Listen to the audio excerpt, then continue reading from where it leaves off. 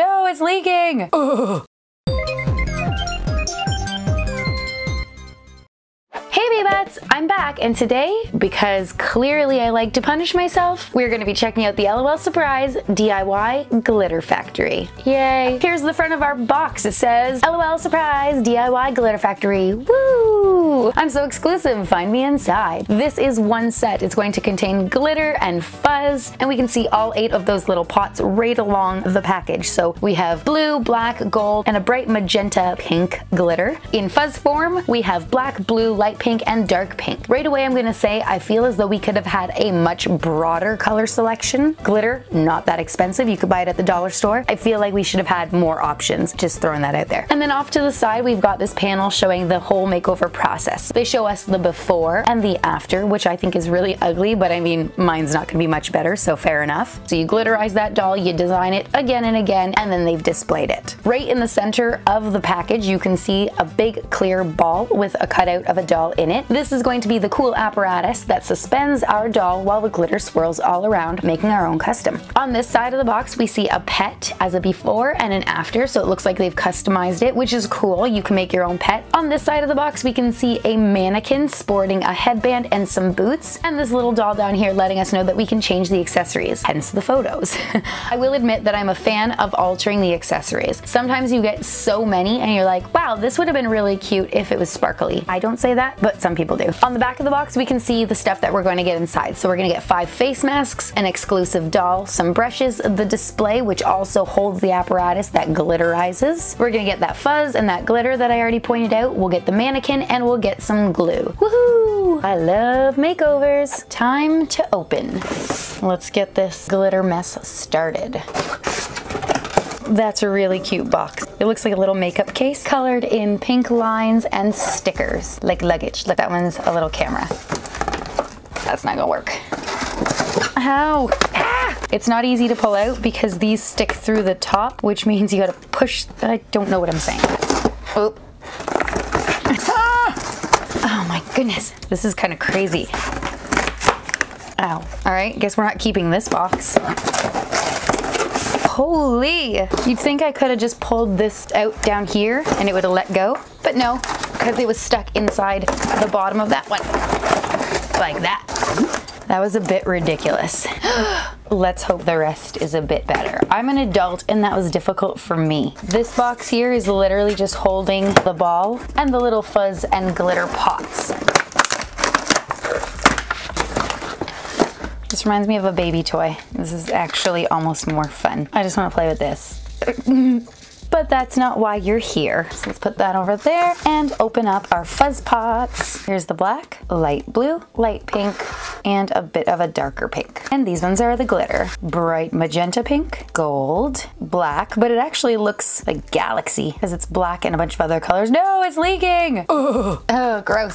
And then this nice bluish green aqua color. Yeah, I just described 3 different colors. Go with it. And this is our pedestal. This is where we're gonna put all the glitters and the pots. This is where we can display the dolls, put the brushes, and of course, attach our super cool Jurassic World gyro ball. Whatever. It's really cool. Before I continue, I'm just gonna let you guys know I don't hate glitter. I like the look of it. It's very pretty, very shiny. What I don't like is it getting on my body or any work surface, because once it's everywhere, it's literally everywhere. It's so impossible to clean it up fully, even with wet cloth, dry cloth, static cling wipes, anything like that. It's just, ugh. And I'll put some glitter over here. Fuzz over here. And look at that. We're setting up our workspace. Do you think Jen was smart enough to take the plastic off the ball? Nope. You think it was off now, but it's not. Yay! There we go. Now we're set up. We've got all of our fuzz and our glitter pots and our pedestal, and now it's time to open up our box. I'm going to be 100% honest and say, because I'm human, I messed up. I actually already filmed this and I forgot to turn on the volume. So I'm really sorry, but everything inside this box is already opened and it was a bunch of blind bags. So now we're gonna have to look at them one by one. But just so that you don't feel cheated out of a good old-fashioned crinkle, here it is to satisfy your needs. All right, let's see what's inside. First things first, I forgot to put this back in the box. So here are our contents and instructions. So everything that comes inside is inside this box, and there's no point in reading it and then show it to you, so I'm just going to show them to you. First up, we have 2 bottles of glue that look like little hairsprays. The first is teal, the other is pink. And I know I love teal and I say everything is teal, but even the instructions say it is. These are very specific glues. The teal is to be used for glitter application and the pink is for the fuzz. Do not confuse the two. Next up is our mannequin. She is all gold and she's basically like a robotic, smooth alien version of an LOL doll. And we can use her to hold our outfits or to try them out, anything like that. I do already have the boots on her. They're a blank canvas, perfect for decorating. So they are just white platform boots. And in order to display any doll, or in this case a mannequin, you must have shoes on it so that it fits in the spot on the platform. Next up is our cup, and it's one of the soda can ones, also blank. Everything that I'm going to show you is blank because we're going to decorate them. It's also going to be a little difficult to see all the details on them because they're white. Here's our first skirt, and it's basically Fanime's skirt, or anyone else who has this exact skirt, and there is a teeny tiny zipper in the front. Our first top is a tied up dress shirt with a small coat over it. Think Oops Baby. We have a tied bandana headband, just like Dawn. Our second top is a coat with a fur-lined collar and sleeves. And lastly, we have a denim skirt. Next up, we have 3 applicators. One is a bristle brush, the other is a fuzzy fine tip, and lastly, a sponge tip. They're all rose gold with a pink nozzle at the top, much like the top of the hairspray cans. And these fit the aesthetic of the playset, but also allow the brushes to stand upright snugly on the playset. We also get a small bristle brush with a gold handle, and it fits right in the back there. And then we get face masks. They all have cucumber eyes. We have orange, blue, purple, a minty blue color. I don't want to say teal for everything.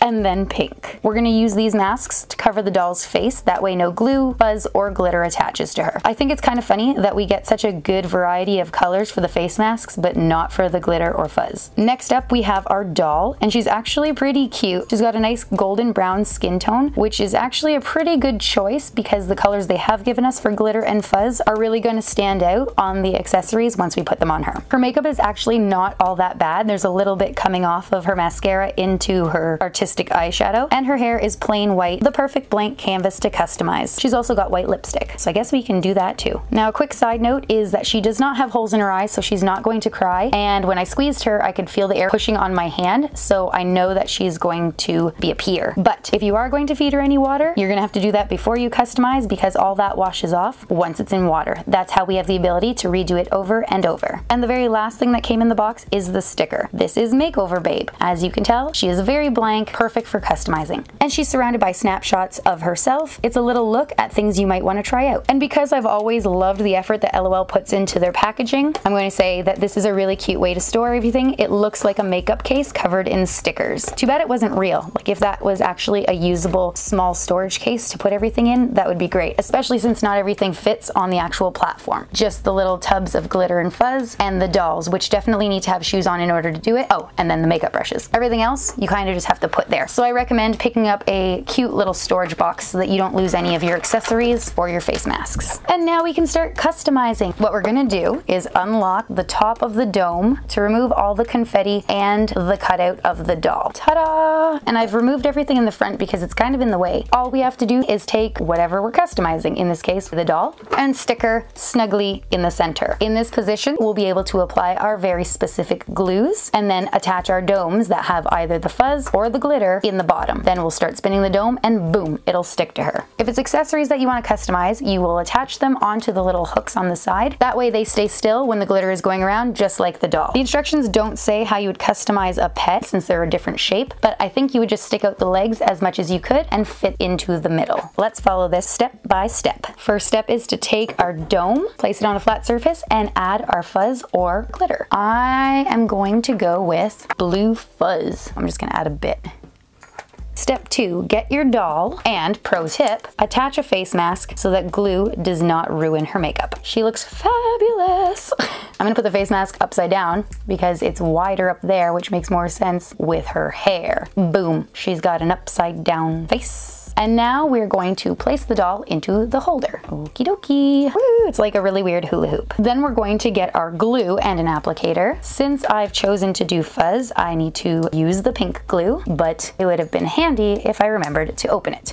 There we go. So get yourself your glue, remove the cap, and get yourself your applicator. And now all you do is paint on the glue. I'll do some blue fuzz on one side and some pink on the other. Now I don't know how much glue this is going to take, but I've chosen to do a thin coat because it says you'll have to let it dry for 2 hours before you can do any touch-ups. The thicker the coat of glue is, the longer it needs to dry. My layer is on. Not that you can see anything. Make sure you wash these off when you're done. You don't want them to harden on you. Now we replace it in the thingy. Next, we reattach this. I don't remember how though. It says to put it in the notches, but there are no notches. Oh, that's because that's not the bottom. Okay, I put it in the wrong one. I thought that was the bottom, and that's the top. So now I've transferred the fuzz into the correct bottom. Now it's time to put this piece in, and then we'll put the lid on and then lock it with the hearts. There we go. Step 4, replace the dome into the playset, making sure to push these all the way down. Very simple. We can place the holder in this position, or we can do it this way for better coverage of glitter or fuzz. And now step 6, we just spin the dome and get that fuzz all moving around. I'm gonna move these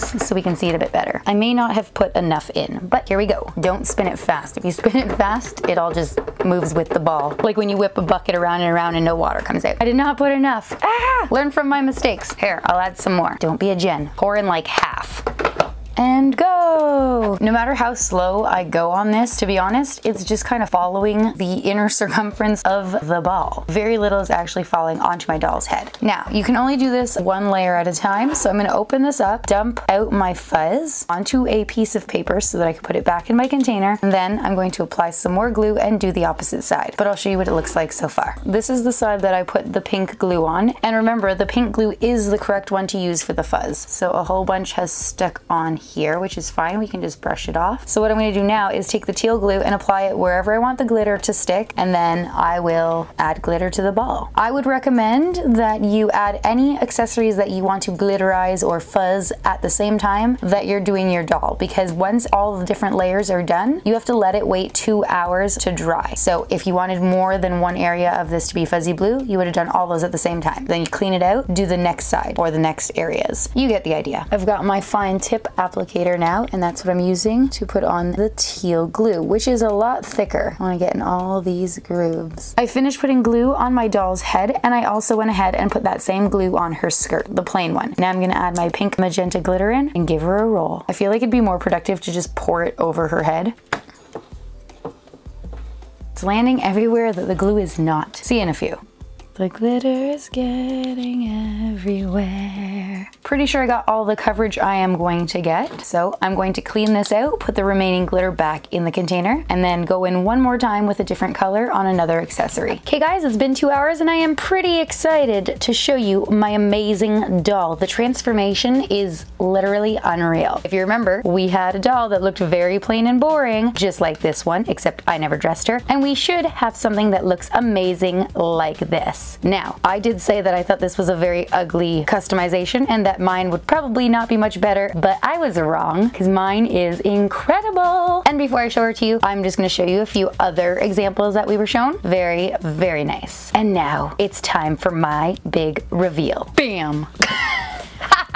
Okay, I didn't dress her yet because I need you to see this firsthand. It's been 2 hours. I let everything dry completely, and this was just a first coat. Before you say, hey, it looks terrible, but don't worry because you can do another layer, I get that. But this took forever to individually glue, shake on, roll, glue, shake on, and roll after cleaning out the ball, and then also doing it for all of these. You have to have some extreme patience, and as an adult, I was lacking that and getting very frustrated, so good luck with your children. They might be way better with their patience and handling that time than I am, but I'm just saying the majority of kids will not be. Anyways, so in addition to my lovely doll here, who has not been unmasked yet, I also made a magenta skirt, and I coated this in glue and shook it all over, and still it did not stick to it. I also made some galaxy boots, which appear to be suffering the same fate. I also made a super awesome pop can cup. I know, it's beautiful. And then I made a very fuzzy pink, almost white bandana headband.